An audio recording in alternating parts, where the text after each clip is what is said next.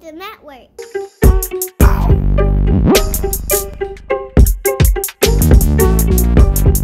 This does link quite nicely to another app that we were talking about off air, which you hadn't heard of before, an app called Voisey, which is a like mobile music creation app and community for creators. So you can make your own beats on the platform, and then you sing your own, original lyrics over the top using your like iPhone microphone. The most common thing is just artists putting up their own like songs, very DIY, sort of very, very like lo-fi, just recording it, singing it into their iPhone microphone. And that's been getting a lot of traction. Like there's over 200 million downloads for the app and over 11 million songs on the platform. And there was a story came out this month about the first artist has been signed to a major label deal, having been discovered on that platform.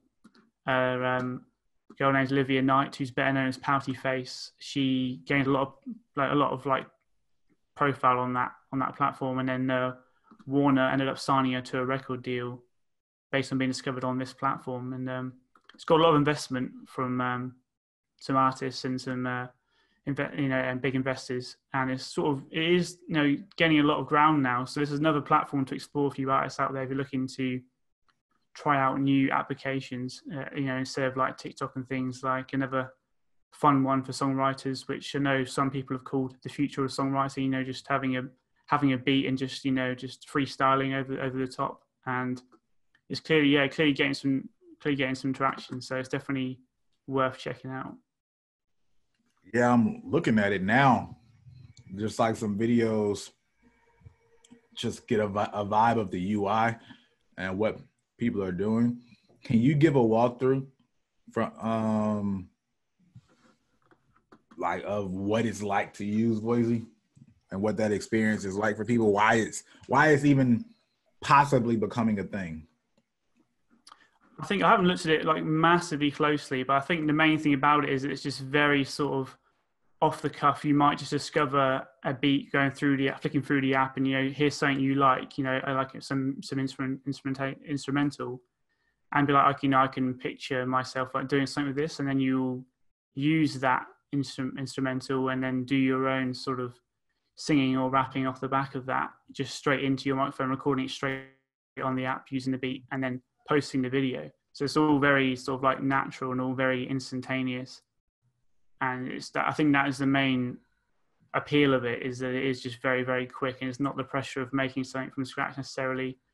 Obviously, there is some quite intuitive like functions on the app to make your own beats as well, right, if you want to, and record over that. But it is just another platform for self-expression, essentially. Wow. Which I think is why it's becoming quite popular. So essentially, we're training the kids before we're training them to now make shorter and shorter music and things of that nature. But now this app will train a generation to make music faster. Yeah, I think another big marketing platform about it, another angle, is that it's really honing in on like being a songwriter. So you'll just hear something that you like, and you'll go instantly just improvise vocally or rap over the top of it, just all in the moment, and then building it from there. It might lead to something. It might lead to a full blown song or project from there. It's encouraging you to just go back to basics and just trust your instincts on things. Yeah, but I just still look at it so much as a training space, because there's not 11 million people that I think really identify as songwriters. Artists, yes, but I think this will force more artists who obviously songwrite to pay more attention to songwriting and those technical aspects of it. You know what I mean? Mm-hmm. Yeah. Because of course we know there's those people who identify as songwriters and they do the songwriting. Many of them obviously want to be artists or used to be artists. But once you get into that bag and you are doing that as an art form, they pay attention to the music and the formulas and hear it so differently. So when you combine, this is actually something that I'm seeing where I say for the first time, we talk about the amount of ease it is for people to create. And then we look at the other platforms and we talk about the ease it is to get your creation seen. Right? We go from DAWs, where now you can make your music digitally and fake instruments and all that stuff. It's like, all right, cool. It's easier for you to create. Doesn't necessarily make you better, especially if you have the main general habits. Now you add the Instagrams and all those things, and then you eventually get to TikTok. It makes it easier and easier to make your music get seen, make you get seen.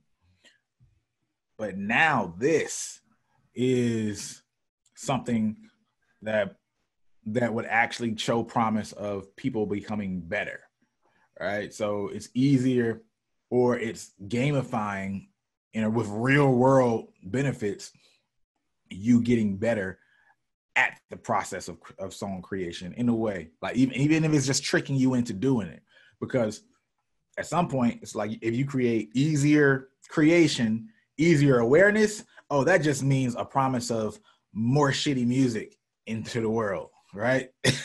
Now if you force them at that front end to at least, get more of that practice, whatever that looks like. I haven't been all the way into the detail. It seems like now we might truly be getting to that optimistic ideal of more good music faster, a world with far more good music, because you have the ability for indies to get through into the rest of the world without as many gatekeepers, et cetera, et cetera, et cetera. But yeah, so I don't know, man. It's cool because every part of the assembly line is being attacked slowly but surely through technology, or attacked is a skeptical, pessimistic word to use, but every part of it is getting technology integrated into it. I wonder what part of the process we haven't really thought heavily about next, that hasn't done it but could use that innovation. Well, where this has been clever, I think, Voisey, is that it's clearly in the past on Instagram stories and posts and on TikTok, artists, will bounce ideas and sing demos and just, freestyle on these videos and post them and post them on the platform. Right. So Voisey has taken that idea but put it in a purely music-focused setting. So all the people on there are going to be music fans and potential, songwriters and collaborators. So it's purely a music platform, and you can do exactly the same things you would do on these other social media platforms, but in Voisey, and then potentially, get advice from people in the same community and in the same space as you, and build from there and grow from there, and keep throwing out ideas and building on that, and maybe working with other people. Just taking a very small part of a larger, companies like work and put it into a very concentrated app, which is what you need to do really if you're a niche startup. Like, don't try and copy and reinvent like TikTok or Instagram. Like, take your little subsection of it and really hone it in, and that's what I've done really well, I feel. True. That's very well said, man. And it's legitimate artist development in its way, and I think that even goes back to getting better faster and higher quality, because if you're focused and if you're in an environment of just artists, that judgment goes way up.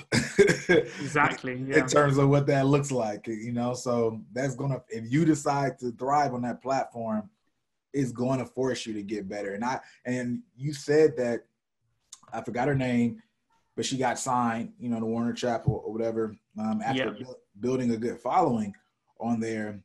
So that makes me think, what does that following look like? What really makes people follow? Is it collaboration, almost from an incentive of, hey, I'm following this person because that's a part of getting to collaborate with them, and I want to collaborate with them because their skill set is so high, or they're just that good, or they match? Or am I literally following them from a purely admiration standpoint, which is a pretty high praise coming from other artists? But I wonder what the user psychology is for following on that platform versus other platforms because of the professional skew. Yeah, I think a lot of people have bought into her sort of personality and aesthetic as well as, and obviously her singing as well. I think they bought into more of her as a brand, like being called Pouty Face as opposed to going in there with her, her own name. She was sort of going in there within a persona, per se. I think she really had market herself as a brand. She's just working I think she's working in a supermarket alongside it at the time. Not thinking too much of it, just using the app as other users would do and just doing her thing, and ended up taking off from growing a following from there. But that's interesting. Yeah, I would have to I definitely want to talk about this again because I want to be able to have more context for the app myself. But with the app being more of a professional thing, it's interesting that you noted that she came in with the brand and the pouty face, not her regular name. So it could be one of those things or spaces where bringing a general social media type character into that environment where it doesn't sit as much because it's more professional could get you attention faster, which ultimately, unfortunately, it still works, and not that she did it in a bad way, and it makes it very hard for apps to remain what they said they were. All right, like LinkedIn has become a different type of social network than professional looking for jobs and all that stuff and certain content. It's more of it's a professional work Facebook, or it's like a Facebook for work, right? That you would send to your other people that you work with. Enough political correct, but it's still interesting, and y'all are still like shooting the shit. Or it's all water cooler. It's a water cooler. That's what it is.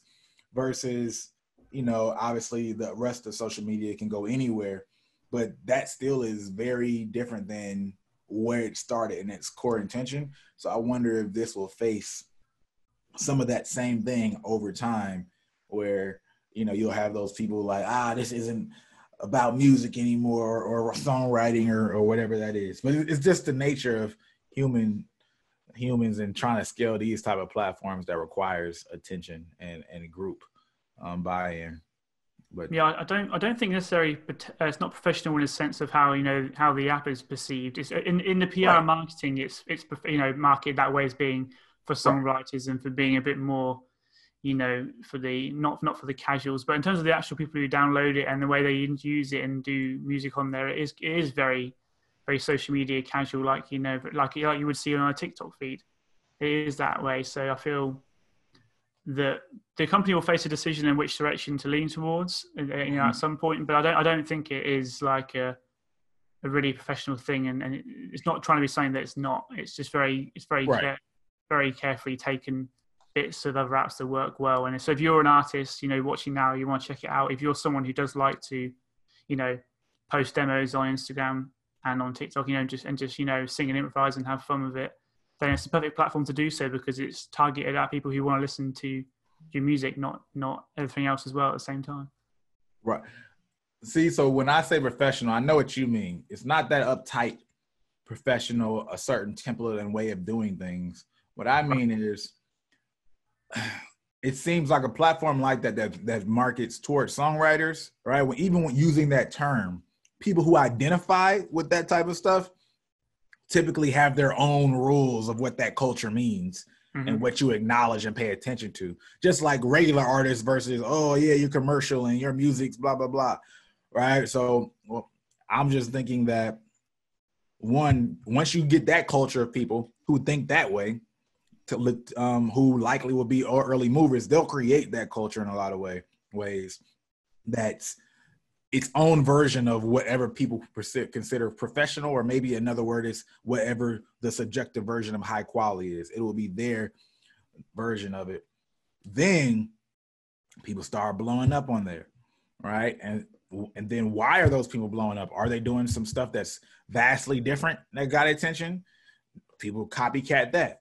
And then just in general, people who hear that other people are blowing up on this thing, and I'm just an artist or somebody looking for an opportunity, and I'm not on the app because I wasn't attracted to the songwriter or that type of thinking in that process, but I am seeing somebody has what I want by using it. Now I'm going to come in with less care for that culture that other people care about on the platform. And so it's more of a human nature, early mover maturation, Yeah. Argument that I'm looking at more than what the general or traditional version of a professional might have looked like. I think that's the wrong word, but I'm on YouTube looking, and when you look it up, there's all kind of people that there's this culture of how to use the platform and how to grow fast on Voisey. Like, people are taking it seriously already, which is interesting, because I hadn't heard about it until you told me about it today. So I want to look into it for sure. Yeah, it certainly feels like its direction will be dictated purely by the users at this point. There's been a clear, it's been launched as one thing, but I don't think I'm not sure the developers will keep it, honed in on that one thing. I think it'll let it naturally go and do its own thing, as it's because it's a very community-based app in the first place. So I feel interesting to see. Yeah.